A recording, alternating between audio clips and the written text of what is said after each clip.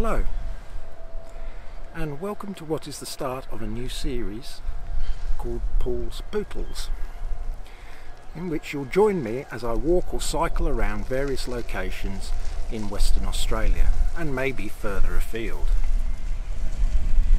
At the moment I'm sitting in a park in Cottesloe, Grant's Marine Park, and I am going to be walking down the coastal path to the Vlaming Memorial.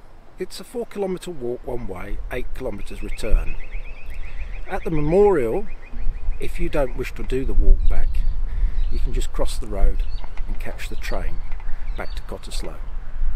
I hope you enjoy this, and it's a beautiful day, so let's get started.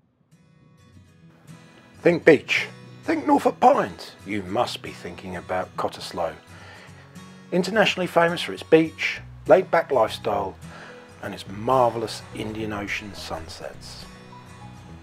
Now, contrary to what your history teacher taught you in school, the first European visitors to Australia were the Dutch in 1697, when Wilhelm de Vlaming and his 3 ships made a brief stopover.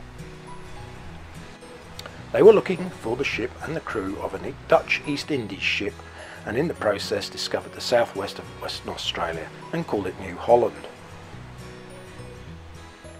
They were here for just about a week, and in that time they had a bit of an explore.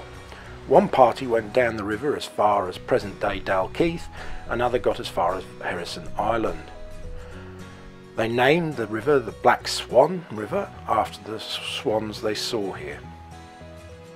And now we have the Vlaming Memorial, which is what we are walking to on this walk to celebrate that. After the Dutch came the French in 1801, and they also explored the Swan River.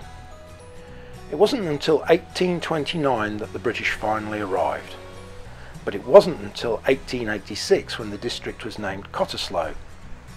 Soon after, with sea breezes being considered good for the constitution, Cottesloe began to attract tourists and the beach lifestyle was born. Over the intervening years between then and now, Cottesloe has become synonymous with a relaxed beach lifestyle, and walking along the beachfront is a fantastic way to enjoy it. As an aside, every year Cottesloe Beach hosts Sculpture by the Sea in March,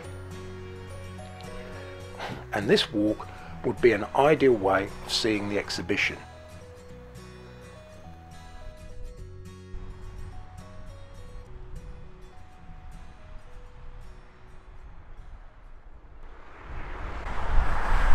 Well, here I am at the end of our walk at the Vlaming Memorial, and there's not much to see of the memorial. It's been vandalised to buggery, as is the usual want these days with kids.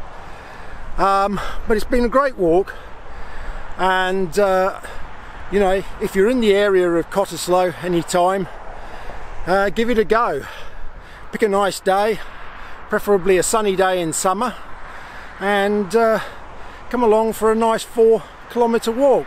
That's if you want to finish here and nip across the roads to the station and catch the train back to Cottesloe as starting point. If you want to walk back to Cottesloe, well, it's another 4 kilometres down the path you've just come. Anyway, thanks for joining me on this, and I look forward to your company on other journeys shortly. Thank you very much.